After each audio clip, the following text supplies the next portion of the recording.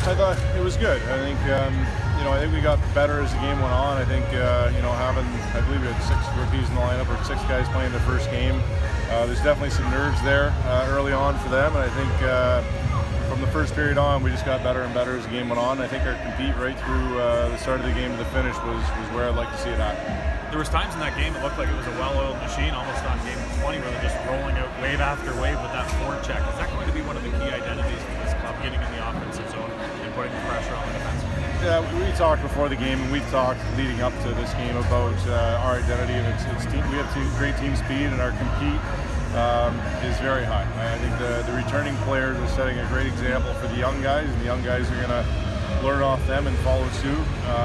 And that said, also Mike McKenzie's done a great job at bringing in the guys that follow that type of trend. So when you compete as hard as these guys do, and it's not just in games, we see it every day in practice. It's one of the things I'm most proud about this team.